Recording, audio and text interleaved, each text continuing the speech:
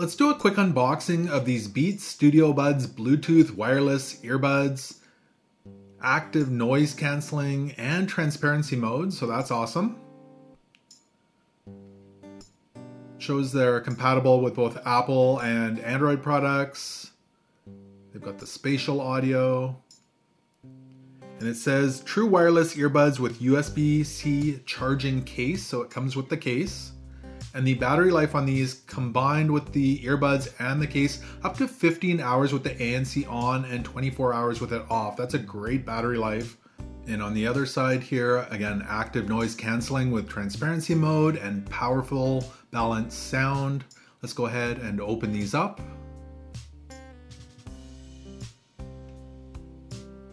There's the charging case. We'll have a look at that in a moment. Some accessories. It says fast fuel, 5 minutes of charging equals up to an hour of battery life. That's awesome. It does come with a small short USB-C to USB-C cable and some extra ear tips. So those are the small and large ones. I'm assuming the medium are on the earbuds already.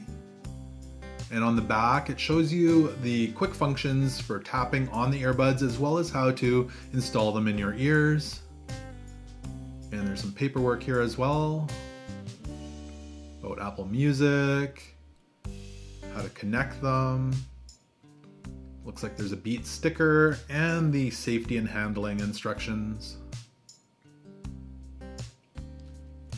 Let's grab the case here and pull it out. It's got the Beats logo on the front.